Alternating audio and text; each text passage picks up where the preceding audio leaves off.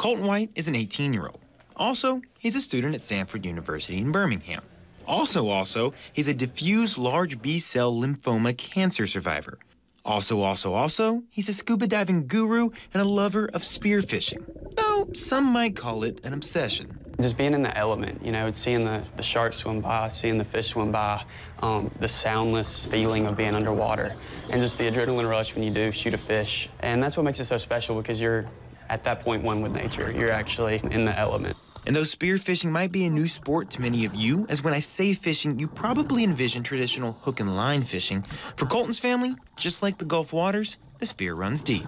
Diving has always been kind of like our family sport. My dad got certified in the 90s, and then when him and my mom got married, she got certified, and then my aunt and uncle was certified, my brother got certified. And so right when I could get certified, I did. And then we started spearfishing.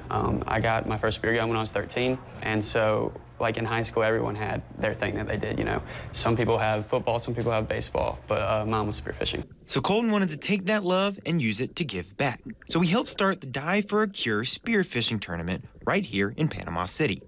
Portions of the tournament's proceeds will be given to cancer research labs and children's hospitals. You put in so much hard work into it, and finally having, you know, the fruits of your labor being produced and seeing people enjoy it, and then getting to help others who aren't getting to be here. It's great to bring in big fish, but at the end of the day, it's not the money, it's just how much love is poured into the fact of the need to help people struggling, fighting a terrible disease that we call cancer.